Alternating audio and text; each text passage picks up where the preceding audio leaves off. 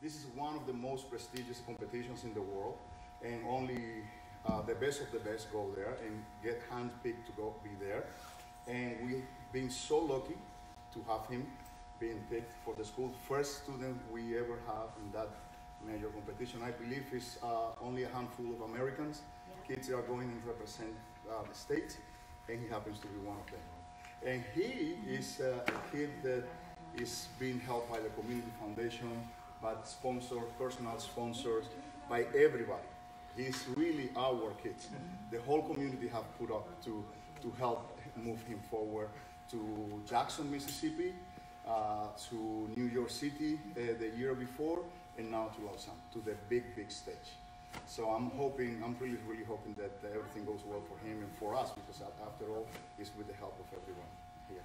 Okay, and then the second variation is a more contemporary variation, which is difficult because it's very out there.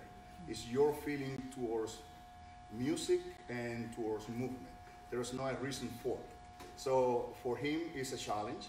Again, if we have worked to get him that love and thing in Don Quixote, in Basilio for Don Quixote, this one, the next piece is contemporary, is more within him, with his feeling, what he feels to do, and what he interpreted with the music, and so on and so forth. So you will see two different characters in him, okay? So thank you all for coming. I appreciate it. It's going to be very short, but thank you for spending the time and coming and see this, okay? All right, let's work on the text. Show me verbiage,